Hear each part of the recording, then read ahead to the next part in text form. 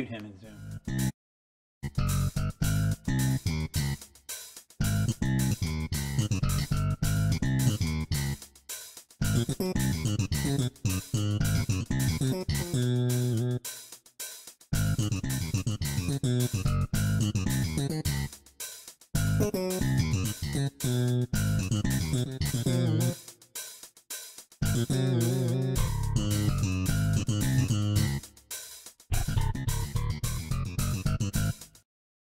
Hey, what's Look something at you. new on that Yeah, opening my- there, my right? favorite nerd. You said you like that Seinfeld type of thing, so we Yeah. figured we'd just go ahead and That was great. Though. My I favorite nerd give is you a favorite obviously- nerd. Plus, kind of a little bit of almost like a Saturday Night Live, Yeah, I'll give you mix up of points. some of the images in the area and I stuff now like know that. what you did all last night. Yeah, I just kind of repurposed something we had done earlier and then added our logo to it. But hey, I'm RJ Murdoch. This is Chris Seaman, and today is May 12th. 12th. May 2020, yep. Yeah. And you know what? We have well, I see our guest. We got a busy guest. We got a busy guest. He's working right now. We might want to go. We're going to bring him to in. him so that we can. No, he's actually working with a customer right now. Okay, looks so like. let's- So we're just going to go ahead and do our normal stuff for the most part. So This is good because we're going to talk a little bit, do our normal stuff, because when you get to Crab Island, that'll be the great segue about our guest there. if it all works out, that'd be great. And then he also knows that when he's ready to go, he's going to give us a thumbs up. So we Okay. should be able to get to go. So let's see what's happening today. Oh, I think one of the Shameless things. plugs. Shameless plugs. Yeah, why not? Yeah. Let's go ahead and do the shameless plugs. All right. If you are watching right now, you are watching on EmeraldCoastTV.com or you're watching on our Facebook, but we're also streaming live on YouTube and on Roku and Amazon Fire. And, that's just... All the ways that you all can the watch way us. to- But one of the things we want to also get you to do, if you can, if you're on Facebook, we would like you to go ahead and go to the new What's Up Emerald Coast Facebook page and like us and follow us, because if we get enough likes over there, we're going to start streaming directly to that. Yeah. So that way, I mean, Emerald Coast TV is still producing it, but that way, this show is all about, that page is all about this show and what we do and our guests and everything else that we want to share with that thing. So highly recommend that. I think while our guest is not on the phone, our goal is to get this show to be part of Tell you what. what's up Fort Walton Beach, what we did. So if we sometime, one day, maybe we could do we that. qualify to be part of that page, that'd be something else, because, I mean, he's got a huge Actually, following. I think we've shared this broadcast with that. But speaking of broadcasts, we wouldn't be here without you, Chris. And Chris, of course, is known about CrabIsland.com. He is the CrabIsland.com man. A lot of people were just utilizing the fact that they can be out in the water, and it was a good Prettiest weekend. asset on the Emerald Coast. And let's get to our guest, Gareth Stearns. Hey, buddy, between you and I, the two connections, I love the segue about what your Facebook page, Fort Walton Beach, what we did. That's fantastic. And there's a lot of neat reads on there. And then at the same time, you're literally right now in the middle of Destin, having opened up Gilligan's Water Sports and the restaurant, ready to get busy. And I, as an entrepreneur, I'm sitting here admiring what you're doing. You're also doing our show. So thank you very much for being on here with us today. I appreciate it. Good morning, guys. Yeah, I do apologize in advance if the course of everyday business interrupts me, whether that's through a phone call or a walk up or whatnot. So you're at work. So where are you at the moment here? Well, I'm in Destin on the harbor. I'm at Gilligan's Water Sports, renting out jet I'm sorry, where did you skis say? And Gilligan's Water Sports. Oh, look at that. Gilligan at 850-650-9000. You can reach it directly Look at there. Shameless, we're all about the Wow, shameless it's plugs amazing. here, guys. Yeah. Appreciate Nerd that. technology. Yeah, so we're at 530 Harbor Boulevard, and we just opened up this past Friday, and we are renting out pontoon boats and jet skis and parasailing excursions, and yeah, I tell you what, we are pleased to see the locals coming out and living their best lives and spending some of that hard-earned government money There you go. on local proprietorships like us. That's fantastic. So, Gareth, you opened Friday, and every time you cross the bridge, to me, looking at that at Crab Island, that's the amazing asset. There's a little bit of issue about the parking has changed over there, where the government, where the Air Force Base has closed off that little space along the west side, and therefore I noticed. For some, I see more boats out there immediately. I mean, you would think that it's not even quarantine life or pandemic life, because Noriega Point is covered up, the west side of the jetty is covered up. So, you know, compare right now the second week of May to last year, the second week of May. Mother's Day was always kind of like a down day to me when I was out there with the houseboat. How does that compare to last year? Well, this past weekend was a bit of an anomaly. Yeah, we had the Mother's Day component to it. We had the first weekend of really being open and people opening up their wallets, and then there were some other variables that we've come to discover in the past couple hours. That apparently there was a music video shot there this past weekend, and that was a big, no kidding. That was a big driver of some of the people that were out renting the boats and having a good time and enjoying our beautiful waters out in Crab Island. So it was a bit of an anomaly this past weekend. So it's kind of an apples oranges comparison. Really, the fun thing to talk about is just life opening back up again and people yeah, absolutely out and enjoying to the extent possible the way things used to be in a socially distanced, responsible type manner. So it's going to be some baby steps. I think you answered my question about why I saw about a half dozen boats rafted up out there, because that must have been when they were filming the video. As your guests come up, two questions. One is the kind of ratio of visitors to the locals. I know the locals. We live here because of things like Crab Island, because of our sugar white sand. So what percentage of the guests that you're getting right off the bat are from out of town? Are they here? That's a great question. And then second, to follow up to that, as they come to you, do they express their concerns about basically the suggestions about dealing with pandemic life, or do they just blind it out as they get me a boat, get me out on the water, and I'm not concerned? Well, to answer the first part of your question, I believe that we're experiencing probably 3/4 of our business through locals right now. Okay. So that's great. We're being kept extremely busy by the locals. So good on the Okaloosa County residents for doing that, and South Walton and the surrounding areas. I believe that, at least from my experience, I can't speak to everyone. Most of the phone calls that I have coming in from out of towners, these people are expressing a real level of concern that we are following social distancing standards, and that wanting to make sure that the beaches are indeed open and that they are following all the rules to the letter of the law as they are constantly changing. So I'm seeing a lot more positives in that regard, with people adjusting to these new societal norms, as opposed to people that are just out there and looking to sign whatever paperwork and get out in the water and no wake zones be damned. Yeah, that's a great analogy. The no wake zone is and of course he's over at Gilligan's Water Sport. Another opportunity for a shameless plug right there. But yeah. I do like the no wake zone analogy, because that's what this is about. You have to be cognizant of your wake that you leave as you go through our pretty areas, and that's the same way with dealing with the pandemic. Let me switch over to the restaurant a little bit. I know you said you're getting the restaurant open. Give us a little progress report on that. I saw I was across the street just the other day with one of your neighbors getting some food, and I saw you had the now hiring sign up there. How's that going? And are you getting most of your old staff back? You're more of a seasonal thing. So does your staff, were they just a little more patient? We got to wait another month, and now we're all coming back. How's that going for you? We had just really started to kind of rip the Band-Aid off of the winter season before all of this happened.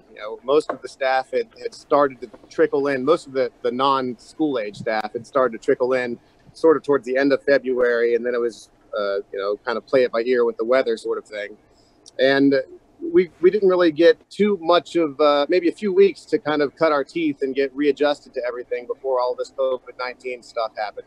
So with having reopened this past Friday, we're not, I wouldn't say that we're fully staffed just yet, but we're getting there, and it's baby steps, and it's at a much more positive outlook than any of us were 60 days ago. That's for sure. Excellent. Awesome. Yeah. Some of you know you from working at Gilligan's, but most of us know you from being the moderator and the group administrator for Walton Beach, What We Did. And I know a few of them are probably watching you right now on that Facebook page. How did that get started? And how long ago did that get started? And what is That's good. Well, okay, that's a great question. All great questions. Well, for Walton Beach, what we did is this little Facebook group that I started on January 31st, 2009, around 10:32 in the evening, Eastern time zone. To be exact. So we're about 11, just shy of our 11 and a half birthday. And basically what it is just a digital repository of online images and memories that all have ties to nostalgia and ties to the area. So basically, I'll give you the short answer to the extent that I can, because I'm very long-winded. I wanted to see pictures of some of these landmarks that I remembered as a child, signs from businesses or businesses themselves, and I didn't have any in my own personal photo album. So I thought, what if I created this group where I share my own photo albums, and then people that have photo albums collecting dust in their own closets that have pictures that would never be seen outside of their own families, what if they shared those in this group? And then people tend to comment and start this whole conversation about the most mundane things. And I created something, I guess, that didn't exist prior to it. And I guess that's what's the cool thing about it.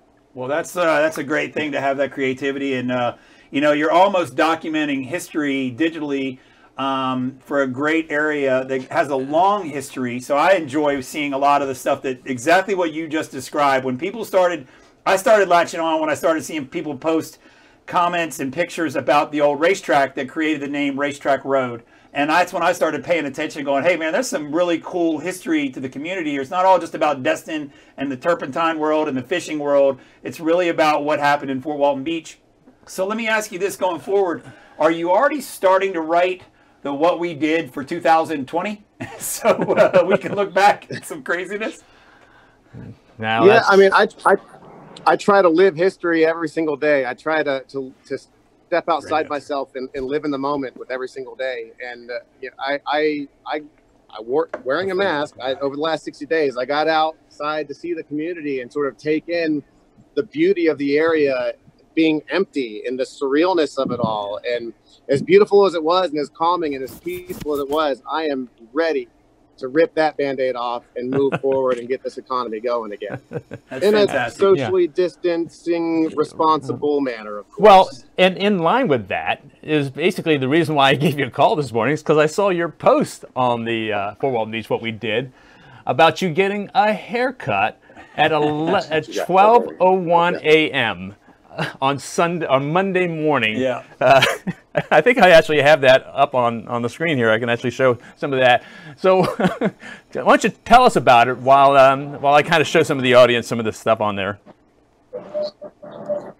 Well, yeah, absolutely. Basically, I became aware of the governor's executive order that salons and barbershops could open starting on Monday.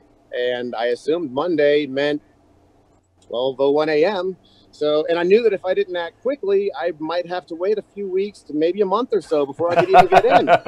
So I reached out to my personal stylist, Donna Dalton Lambert over at Salon Brigitte. And I said, basically, I'd love to book you for 12:01 a.m. I'll pay whatever. I'll even go live to promote your business. And that was the genesis of it all. That is fantastic. I share a similar the fact that you went ahead and did it at 12:01 and videotaped it to promote it. I really appreciate that as a marketing genius there. That's pretty good. So points for you. I had this similar conversation where I literally was knocking on Clark's barbershop going, Jose, when can I get in your store? This is driving me crazy. And so I appreciate you making that. Although I did see the hair you had going into the shop there, and I can see the motivation. That was some big hair. That was some big hair, my friend. Yeah, well, it was go big or go home. It was a snooze you lose. It was a you snooze you lose scenario, and that would be a literal and figurative analogy there. That's great. I knew that if I waited much longer, I couldn't let the public continue to see it. That's great. Well, Garrett, we really appreciate you coming on board. I know you've got some people probably waiting to rent out pontoons. You're welcome to stay with us if you can, but if not, Look at all these people been patiently waiting. You gotta let him go. Hey man, get to work, my friend. Yeah. We're really proud of you. Right. Whatever we can do to help you out, you let us know. All right. Thank you so much. All right, bye-bye. Bye. That is fantastic. Oh, that was awesome. Man, we're interrupting work. I don't like doing that. You know, that my entrepreneurial blood is like going, what? You got people waiting? We need to go. Exactly. So, well, that's fantastic, guy. And all three aspects, RJ, he does a fantastic Facebook page that kind of keeps us together here in the community, the Emerald Coast. And I've got to thank him for that page, because when I had to do I did a video about the town of Shalimar. Sure. And a lot of the photos I was able to pull from there, because people had some old newspaper articles. They had other pictures of the marina, of the courthouse, everything, and the schools and stuff like that. It was a great source for that. And on top of that, he's got a restaurant right there at Gilligan's, you know, serving fresh seafood, and that's, you know, and he does it a little different than a lot. You know, I grew up on the Eastern Shore of Maryland, and Ocean City was very seasonal. And so I appreciate that's how Gilligan's is. They shut down in the winter. They shut down. You know, a lot of places try to be open, and I respect that too. There's pros and cons to both styles of operation, both with your staff and with your inventories and stuff like that. So I'm just glad that they were able to open up again. And me too. Because there are a few businesses that have not been able to open up. But you know, he was definitely closed. So you know, they're kind of like still right back on their timeline. I like his analogy of ripping the Band-Aid off and getting back to business. Exactly. And then at the same time, he sits about a half a mile from the prettiest asset in the Emerald Coast, and there he is renting pontoon boats out. And I love the fact that it's the locals right there are on the getting out Destin there. Harbor. It's awesome. Right Everybody off. was socially distanced in his little gazebo right there. So I think if you're traveling eastbound from the Destin Bridge, I think Gilligan's is right before Harbor Walk. I think it's before Harbor Docks. Harbor Docks. That's it. Yes, it's Harbor on the Docks, right-hand side across from Burrito del Sol. Right next to Harbor Docks. I think across from where Hog's Breath. No, right across from Burrito del Sol, because I sat there eating a burrito del Sol, looking at Gilligan's sign. So when you told me that he was going to be our guest today, I was like, I had a flashback to I know that guy. I'm a big fan of Burrito del Sol as well, and shameless plugs for everybody that I just both like of to them, eat their Destin food. and the downtown Fort Walton Beach. So what a great guest today, RJ. So let's. I mean, we got a few minutes left. You want to see what National Day today is? I didn't see anything. You know, again, I'll go back to the fire stuff in Walton County. There's a lot of people that lost a lot of, well, they lost their homes, no lives, very fortunate. So, but there's a lot of Facebook information out there if you want to help some of these families. I mean, I keep getting people messaging me. It's like I don't even know what we can necessarily do specifically other than to say to the people out there, go to Facebook, type in the Walton County Fire. Right, and there's actually a donation drive being spearheaded by the Butler Elementary School. There you go. So you can go ahead and give them a shot there. I mean, I was almost in tears listening about the teacher at the school there that lost everything. And there's 33 structures burned out there. So if anything, just keep conveying that message to help our neighbors to our east. We did some shameless plugs, and so what are the days that I get to look forward to as I go about my day? Yeah, what you did not know today was. What I didn't know today was. I'm ready. Well, today is actually National Limerick Day. I can do that. Do you have a limerick or two? There was a man from Nantucket. I'll let it stop. No, I don't. The bar owner. No. That's after the show. If you want to reach out to me after the show, I'll finish out the limerick of there once was a man from Nantucket. Right. So there's a bunch. There's a bunch. Yeah. What you got?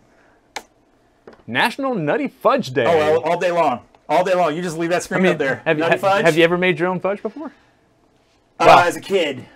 As a kid. Is that a joke? Or is that no. That's why I said it. I said to myself, that could be taken the wrong way. He forgets who he's dealing with. But I have made fudge once a way long time ago. I think my mom helped me. My mom did it, and she just told me I was the manual labor. Yeah. But I'm fine with National Fudge Day. What else? Is that it? I mean, like when we go to New Orleans, I love going over to Jack's, and they have that big marble slab, and you're just watching them folding that. So that's just awesome. I'm down with fudge.